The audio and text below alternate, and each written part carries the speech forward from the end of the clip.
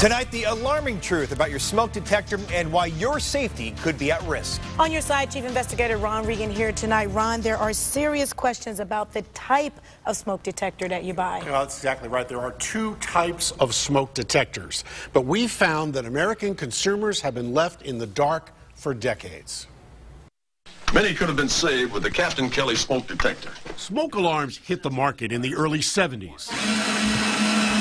But we found serious questions about one type, now found in 90% of homes, were first raised decades ago. Dean Dennis lost his daughter and her 4 friends in this 2003 house fire near Ohio State. What was in that house? There were nothing but ionization smoke alarms in that house. Ionization alarms, those found in 90% of homes, react more slowly to smoke. Discovery first published 40 years ago in this 1974 government comparison of both types of technology. 20 years ago, university researchers concluded photoelectric were the most reliable. And so have others, including firefighters, fire chiefs, and home inspectors. And just 10 years ago, another round of government tests found something even more concerning.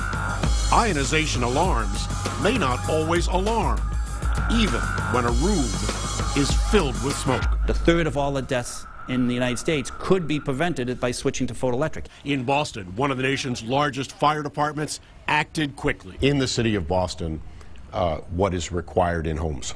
In the city of Boston, you must use either photoelectric smoke detectors or dual smoke detectors. You are not allowed to use ionization as standalone devices. The National Fire Protection Association is recognized as the world's leading advocate of fire prevention. NFPA is committed to consumer safety. Absolutely. And so you would support consumer education? Absolutely. But groups like NFPA and Underwriters Laboratories, those most involved with standards and testing, insist both are equal. But the industry is well aware of all of these limitations on both types of technology, and that's not shared with consumers. Why? The main point, Ron, is that both technologies have to pass the same test. And those same groups who have the greatest influence over consumer decisions are at odds with firefighters who know fires best. What we do know is that a significant amount of fires start as flaming, which one technology is better at, and a significant amount of fires start as smoldering, which a different technology is better at.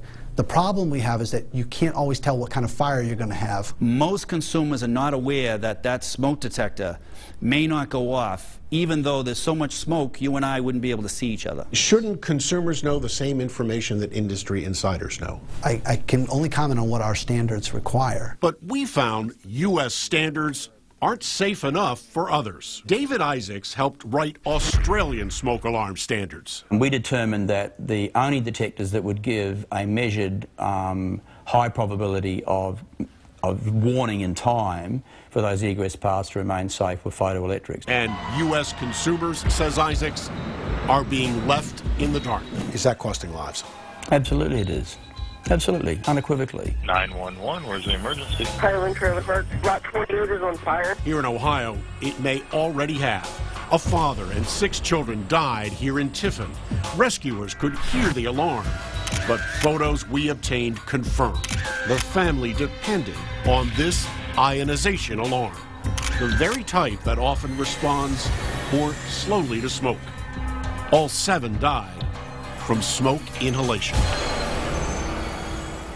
You can check out our Newsnet 5 app to learn a lot more about choosing smoke alarms and how they work. But the bottom line is that a growing number of firefighters are absolutely convinced that these ionization alarms will not go off in time, and many of them are simply not even using them. Yeah, what an eye-opener. Yes. Yeah. Ron, thank you. Great work. Good report.